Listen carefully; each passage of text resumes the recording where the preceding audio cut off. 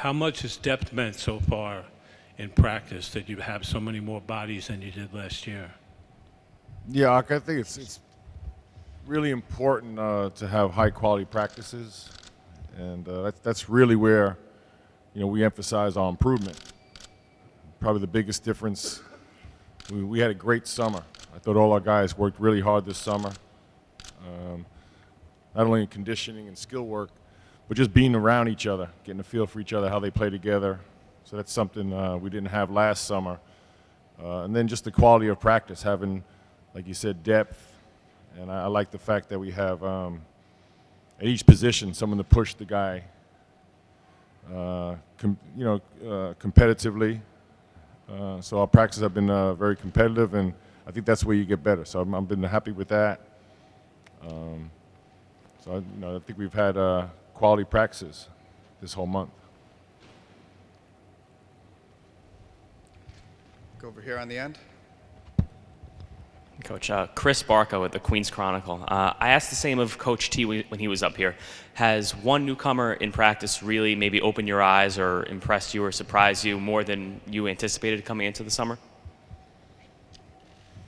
Well, I think we're in a unique situation where really each and every guy is a newcomer, really, because last year, and myself included, we kind of went through a process of, for the first time, we inherited some guys, and so really this off season was really the first time we got together as a team.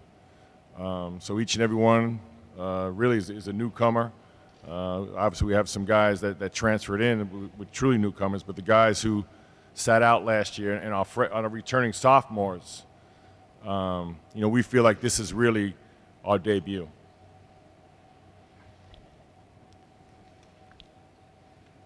Go to Mark. Coach Mark Renee from 1010 Wins. Next week marks 19 months since you took the job. I'm just wondering, what do you think has made you a better coach between the time you took the gig and now? That's very simple. Better players. I mean, really, and my players know Coach Carnesecca, and he's my mentor, and he's taught me a lot. One thing is he keeps it very simple. So when I introduce the players to Coach, and I'll go down, he's 6'9", he's got long arms, and Coach will say, "Can he put it in the basket?" And then when he says, "You want to be a good coach? Go get good players." So the talent level is tremendously improved. And then when you get that, it's really about bringing them together as a team. And that's really where our focus has been. Ock talked about practice, putting the emphasis on daily improvement, and then working together, being unselfish. And I think we've done a great job offensively, being unselfish, and that's really encouraging. And I think a lot of times, having played for different coaches, and I tell these guys, sometimes, coaches have you run because that's what you're supposed to do. We want to run. We want to be very active. So we're doing it for a reason. And then a lot of times you hear people say, well, play hard defense, the offense will take care of itself. I truly believe we have a team that can score the ball, and now we really just have to get better collectively as defenders. So that's really where our focus has been. But back to your original question, I'll go back to Coach, say put it in the basket and good players. Don't make it too complicated.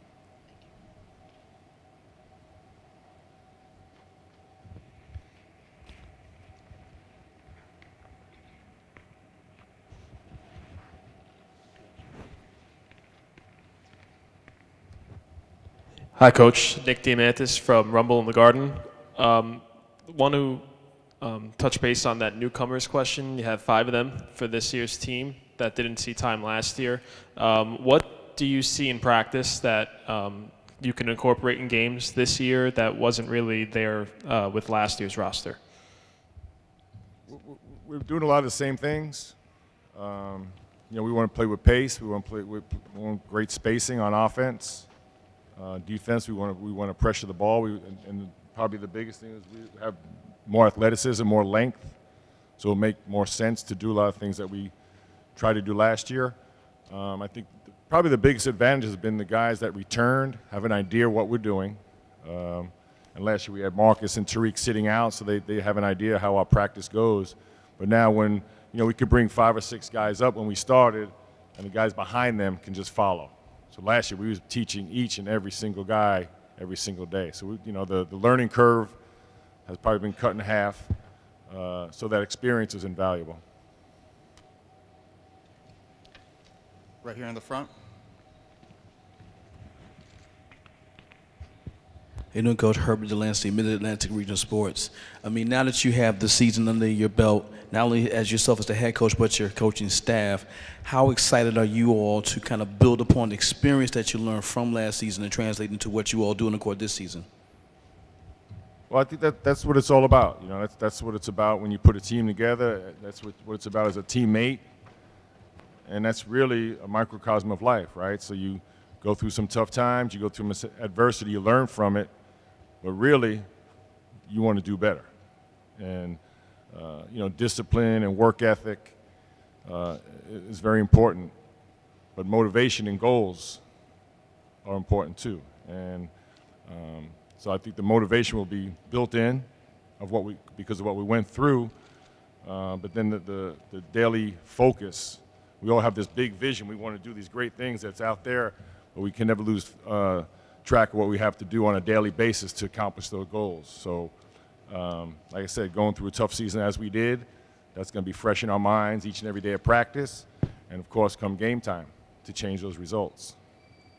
We'll take 2 more questions.